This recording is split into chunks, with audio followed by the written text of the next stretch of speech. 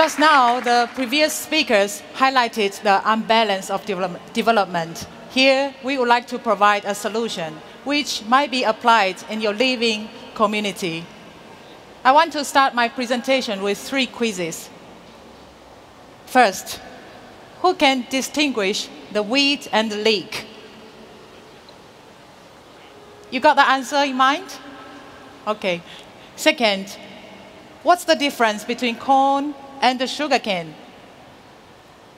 Any ideas now? The last one.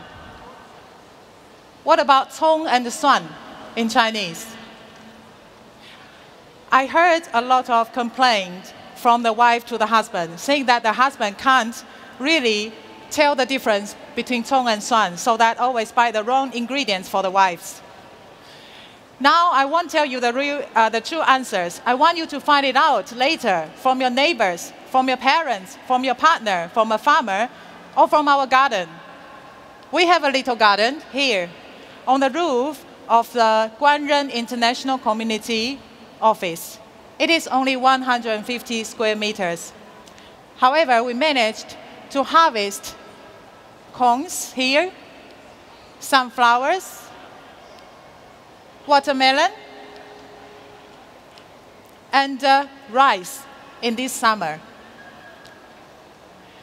The Guanren Community Rooftop Garden was rebuilt in 2020, and we involved many residents from the community, and also local international schools, local residents, local designers, and also academy institutes.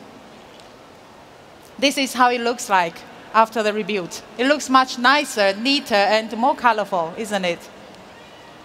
And with the supervision of Guanren Community and also the Bo'ai Social Work Service, a garden committee and advisory board are even set up. I was wondering why such a mini, tiny garden requires a committee. It sounds not understandable, but it turned out to be a very correct decision, because in the volunteer team, we have one to take care of the garden on a daily basis, and we have one to take care of the finance function. We have one to organize the activities, and one for publicity and communication. It looks like a company. And we always bear in mind why we do the garden in this way, because of the interaction with nature, the interaction with the next generation, and also with the people we encounter.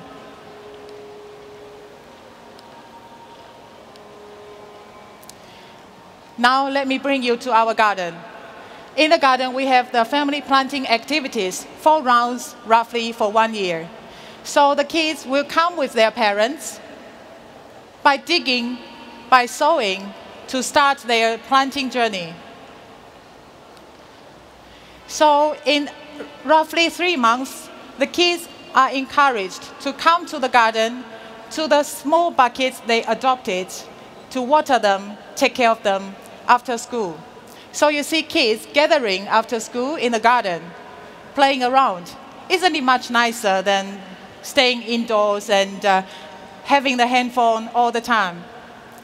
Some kids didn't like to eat vegetables. After coming to the garden, getting close to the green, he started to eat vegetables. Some kids are very dedicated to remove the weeds as quickly as possible. Even when the vegetable is ready to pick up, he really doesn't want to remove it and bring it home and cook. And there's a little girl who is in grade 5. She has attended twice of the activity. The last ending ceremony, he stood in front of adults and kids of other families. She said, after coming to the garden, I finally understand what ecosystem is. Isn't it amazing? And she uses brief but clear language to explain the process. So soon, we want to bring the kids to join our charity activity, to extend their love, their care, and their passion to senior citizens of different families. From time to time, we participate in the local community charity flea market. And also, we welcome residents to pick up the vegetables.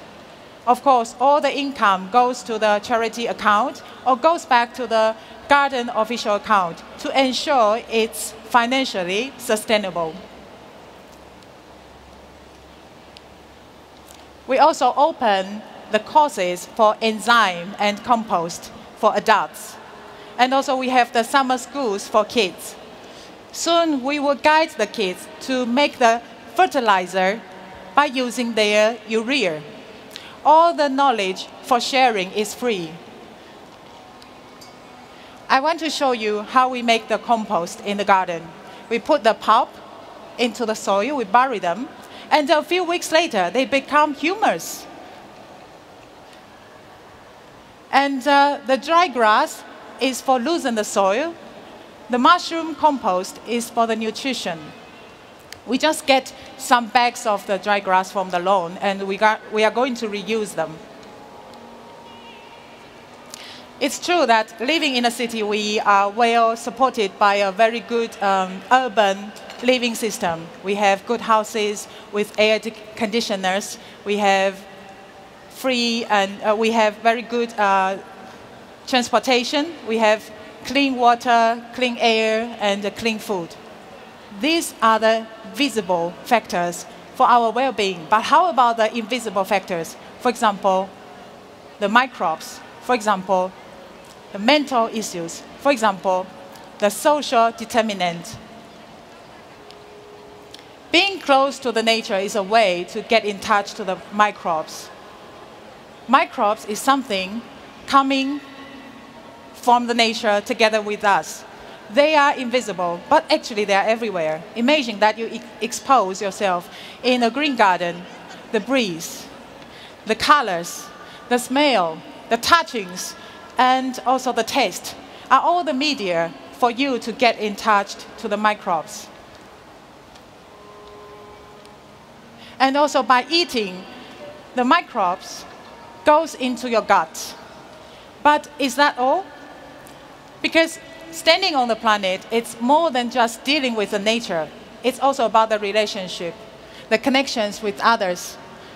So getting engaged in transforming and improving your living environment with someone who exactly living in the same area is a way to help us to move beyond the barriers of transition and to a greener economy and a sustainable society.